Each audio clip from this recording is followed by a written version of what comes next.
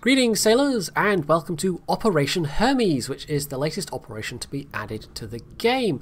This one is the first in a couple of regards. It's the first where you can play a tier 8 ship. It's the first where it is restricted to certain classes of ships. Although arguably you could say that about Dunkirk as well, but Dunkirk was basically it was a tie-in promotion, so there was two ships specifically for it, and then also you could take the Gallant. In this case, well, you can take French battleships, or you can take tier 7 Allied cruisers. And of the French battleships, you can take the tier 7, the Lion, you can take the tier 8, the Richelieu, and once the Gascony is on sale, which presumably is happening sometime soon, you will be able to take that in as well. Now, this one is running for 2 weeks as it's being launched, and it's kind of the replacement for Narai, because they've taken out Operation Narai because people were farming it pretty hard, I guess. There was a lot of damage you could do in that one, and it's still possible to get some pretty good XP in this one, as we'll see, but you maybe have to work a little bit harder for it. It's not quite the damage farm. So, your mission, should you choose to accept it, is to escort a Richelieu class battleship, the Rouen, up to either, as you can see there, D1 or else the alternate exit point, which is just randomized at the start, is around A4. And other than that, there doesn't seem to be a lot of randomization. Where the enemy ships spawn from appears to depend on whether you are taking the western or the northern exit route, so there isn't really any variation within that parameter. And then the composition of the AI spawns seems to also be fairly fixed, and so that in a way makes it one of the least randomized operations in the game. It really is just, are you exiting to the west or to the north, and then once you know that, you know roughly where the enemy ships are going to spawn. Now there is one other new feature that we can see right now, that great big white minimap on the circle, although not really new so much. It was new with the Halloween operation, and they did say they were testing things with the Halloween operation, and I think everyone, including myself, went, oh okay, they're maybe going to try some new consumables. Except of course the thing they also introduced was having partially obscured visibility for not the whole of the map, as with the storms as they are at the moment, but for just part of the map. And so that's what that white circle represents. It's a patch of stormy weather that moves around the map, and within that stormy weather, as within the filth in the Halloween mode, visibility is greatly reduced. So if you have a ship with radar, like the Atlanta, that's going to be especially useful. Of course, there's also the the Indianapolis and the Belfast at this tier with Atlanta. The Indianapolis does have the longest range radar of any of those, but overall I wouldn't maybe say it was the best ship to take. There's also, as you saw at the start, there's planes on this one. There's a guaranteed set of planes, and well, you start off with those scouts. And if you fail to shoot down the scouts, you'll see there one of the secondaries is destroy 100 enemy aircraft. If you do kill the scouts, it becomes destroy 50 enemy aircraft. It doesn't appear to affect how many planes that you see, it just affects how many that you have to kill to get the secondary requirement. So a tiny bit of variation, but not really within the operation itself. It just varies what you need to do to get that, that secondary start. The other thing to note is that we have a group of all cruisers. I think there is a limitation of 2 battleships. I think that's the norm for all other operations. I'm not 100% sure about that, but I've never... Well, actually, maybe I've seen more than 2. Maybe 3 battleships is possible. Yeah, I'm not sure about that now I've said it. It might be as many as 3 battleships are allowed out of the 7 players. But in this case, what you can see has happened is that we have 2 bot battleships that have spawned with us. And even if you've only got one battleship, it will then give you an extra bot battleship. In this case, we got the 2 bot battleships, and that's because there is this other secondary condition of have at least 3 allied battleships survive. It's not just 3 allied ships, it's specifically battleships, and it's interesting they've chosen to do it that way, because they could have just had it be 3 allied ships. But instead, if you have a group of all cruisers, you essentially have extra battleship firepower along with you. You get 2 extra ships overall. But I don't know how effective those battleships are. You don't really get to tell how many kills they have or how much damage they've done, so it might be that they, don't fire as often, or they don't have great accuracy or something like that. So we've had, so far, the very initial spawn, and then we've had the next spawn of destroyers, and then the third spawn is probably the most dangerous in terms of there being lots of big guns, but I would not say maybe the most dangerous overall, because generally speaking you've got enough firepower to take them down. It's a Bismarck, a Tirpitz, a Scharnhorst and a Gneisenau, and as you can see on this particular exit point variation, they have spawned to the south of us, and as far as I know they always spawn to the south, and if you're doing it the other way they will spawn to the north. So we're using the smoke at the moment, well I'm using this Fiji smoke, or is it even Fiji smoke? I don't know whose smoke this is, in fact.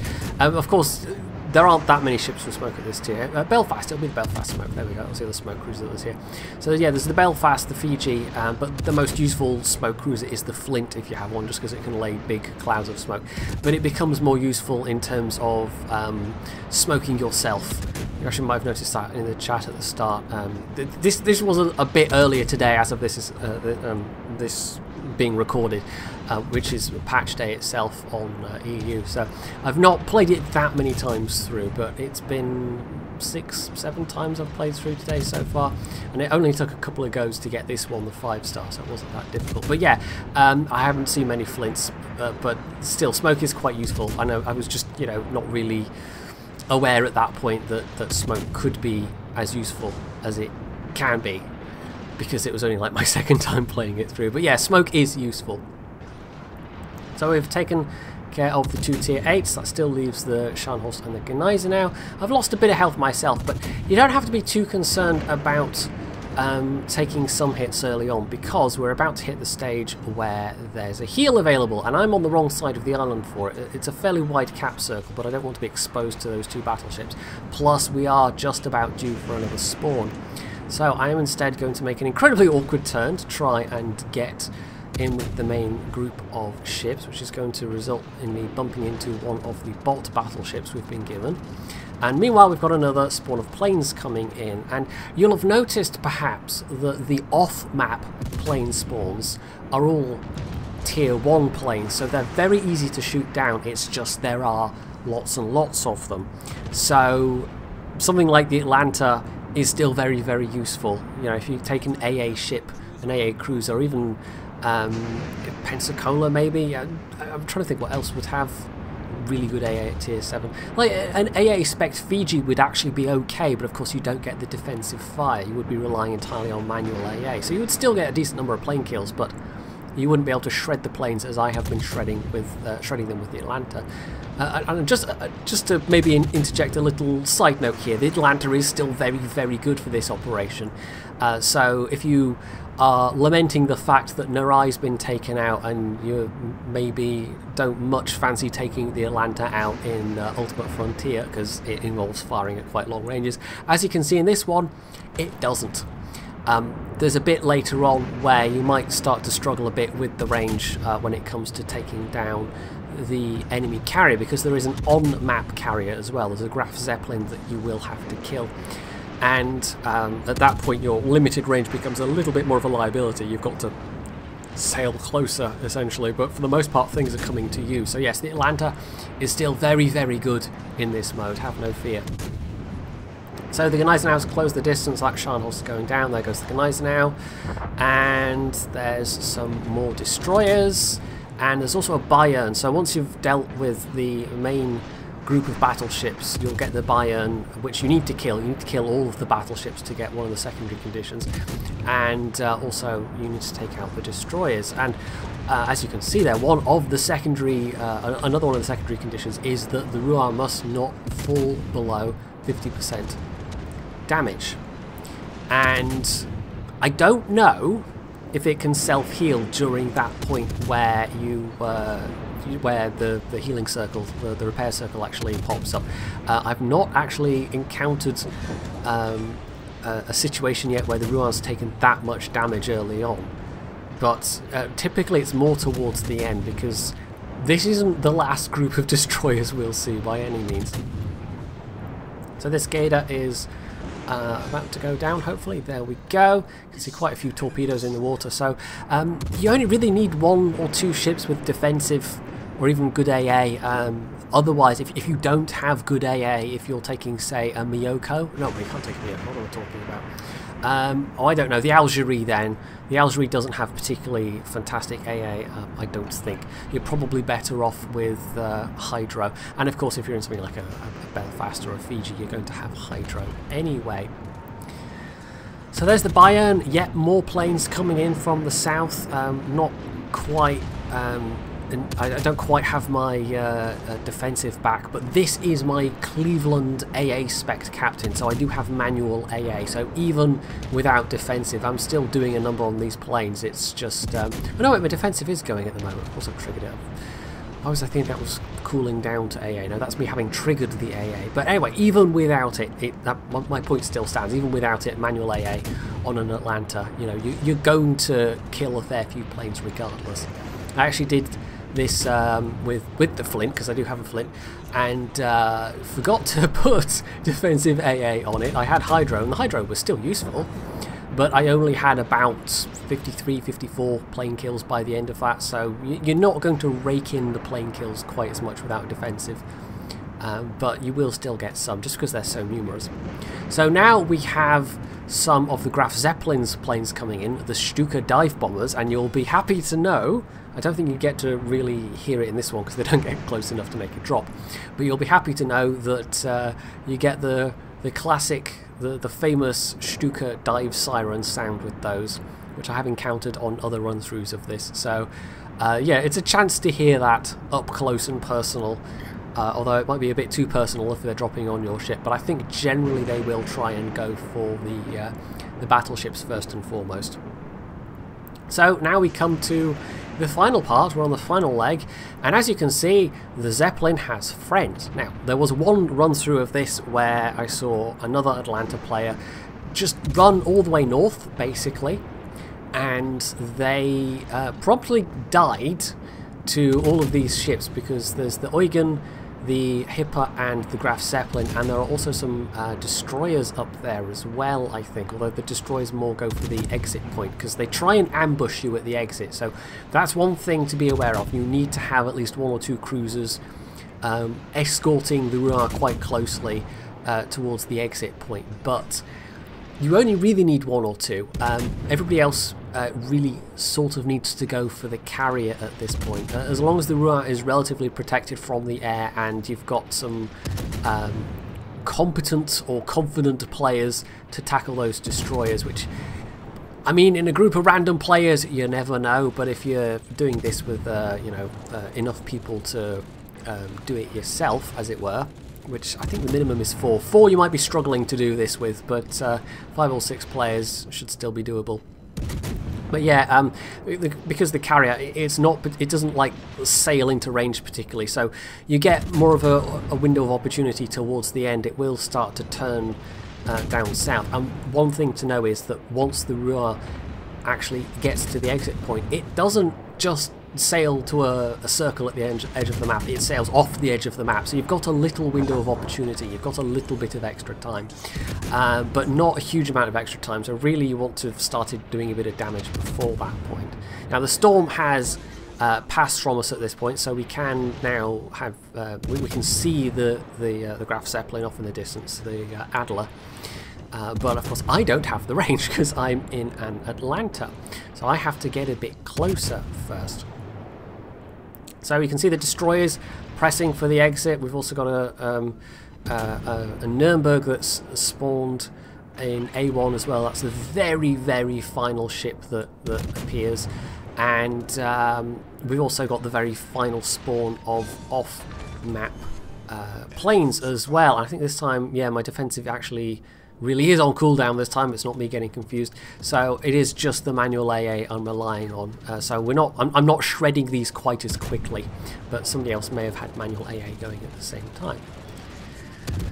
So we've taken out, I think, one Graf Spee already, or was it? No, it was the Hipper we've taken out. So there's the Graf Spee, who's trying to move into position to attack the Ruhr. It doesn't matter if the like if you have player battleships, they do count towards that 3 battleships limit. But it doesn't particularly matter if they take damage. It's only if the Ruhr drops below 50% before the end. So. Like, deliberately eating a torpedo that might have gone for the Ruhr is probably preferable. If you have to have that get down Mr. President moment and just eat the damage, then so be it. You probably should, because otherwise you're going to lose a star. And you'll want as many stars as you can get for this one, believe me. The rewards are... this is another way in which it's different. The rewards are really very, very nice this time. Up until now, with the previous Tier 7 ops, rewards have been, was it like Elite Captain XP and a bunch of free XP and flags and camos and things. This one gives you doubloons. The 3rd, 4th and 5th star all give you, I think, was it 50, 100, and then, is it 150 or is it 200 for the 5th star? I can't remember. I think it's 400 doubloons you get in total for a 5-star operation. And obviously the 1st and 2nd star give you rewards as well, although it escapes me temporarily what those are. But yeah, it is absolutely worth just trying to get this once through at least, especially if you're a completely non-paying player. Or you know, you can't afford to spend a lot of money on this game. It's free doubloons. It's like what, a port slot's worth, or 2 port slots if you wait for a sale.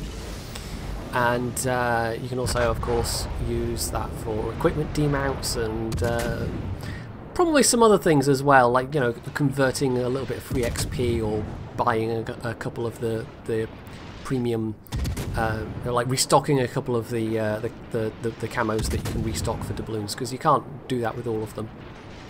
So I've taken a flooding from that final torpedo. I possibly could have avoided it, but it doesn't matter if I sink or not. I mean, the Ruhr did take a little bit of damage in this one, but as you can see, it's still, what, 85% health, 90% health, so it doesn't matter if I've sunk, really. It would be nice not to sink, but as you can see, we've managed it 5 stars, so... yeah, we've actually managed to kill everything. It is not that difficult if everybody's being sufficiently organised to kill everything. And you can see there the Ruhr just sailing off the edge of the map. It's not a big window. You'll see it's not that many seconds. It's maybe like 20, 25, 30 seconds at most once it reaches the map border. So if you haven't killed the carrier by that point, you know, you're running out of time. But yeah, no... there we are, 5 stars. So, that was a pretty good round for it, though. 126 plane kills, which will definitely have helped my my XP, but the damage result was alright as well. 2,429 base XP, but that was quite far in advance of everybody else, so I think that was the effect of the plane kills. So you have to have something like an Atlanta to really... like, you have to have a lot of plane kills over and above the damage you've done to really boost you up over the 2k base XP, it seems like. And otherwise it's not quite as I said, it's not quite as good for farming XP as Narai was. I think they decided Narai was a bit too profitable for players, so yeah, this one can be as profitable, but you need to work a bit more for it, and it's maybe not a complete and total coincidence that, you know, the Atlanta is very, very good for this, and the Atlanta is one of the better ships to get those high base XP results with, because it can shoot down all those planes. So yeah, maybe the whole thing is a sneaky plan by Wargaming to sell more Atlantas. But on the other hand, if you have an Atlanta already, it's nice for it to have something that it's relevant for, because if you take it into just a standard game, then you never know what's going to happen. You know, you might get lucky with the map, you might get lucky with there being, like, you know, 2 aircraft carriers for you to play with. On the other hand, it might be a really terrible time. So yeah, you just never know with the Atlanta. But with the operations, it's a much more predictable experience. So that's Operation Hermes. I quite like it overall. Yeah, reasonably challenging, but not too difficult, but definitely not the damage farm that Narai was. But still, yeah, I think this is a pretty good one overall, and I like that roving storm mechanic. We'll see if it comes into random battles, but certainly it works quite well for this. So hopefully you found this video useful, and if you have, you can hit the like button, you can leave any comments below, you can sub to my channel if you haven't already, and as always, stay tuned for more.